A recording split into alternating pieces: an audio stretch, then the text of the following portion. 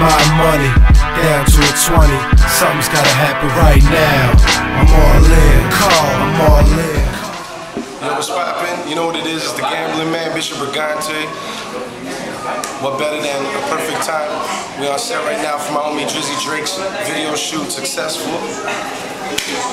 Y'all already know who he is. Biggest artist in the world right now. Good? Don't know. Listen, so you've seen some of the blogs that we've been putting out, and we got a little bit of history of gambling ourselves. Here we go, Dad. And so what it is for this segment is, these are called the gambling stories. From cards, dice to life, these are the gambling stories. So first, what I want you to tell the people is your best gambling story where you came up. And remember, it's cards, dice, life. It doesn't have to be about, you know, whatever, just as long as it was a gamble. So tell me your best come up. Well, I mean, you know, my best come up is probably just like this music that I was creating, like in the last little bit.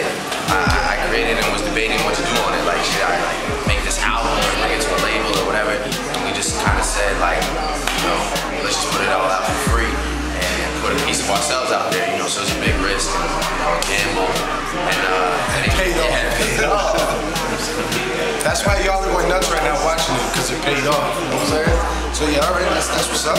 Now, we need your worst gambling story ever.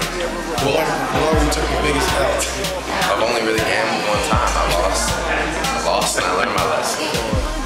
What are you talking about? I'm talking about you. I lost in a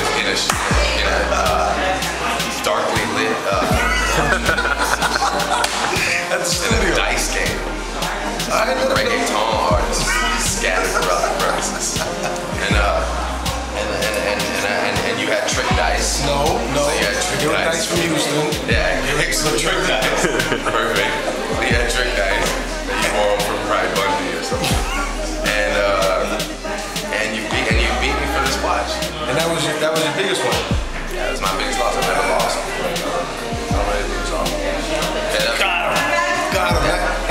If anybody ever interviews me for my gambling stories, that might be the one, because everybody and their mama, whether I'm doing blog TV, live, whether I'm anywhere, ask anybody ever approaching me, always says, yo, Bishop, I love you, man. You was in that movie, no, yo, Bishop, I love you, your music's sick. Yo, you still got that watch? Everybody still got the watch. No. I don't have that watch. The watch is not. The watch. You say what time it is? The watch is nowhere. Probably. Oh no, I don't have any ice in mine. The watch has dissolved from existence. We don't know where the watch is. It disappeared in time. Legendary story. Yes. Never to be found again. Yes. But it was a good story. It was a phenomenal story. And that was the day we was recording that remix. Oh yeah.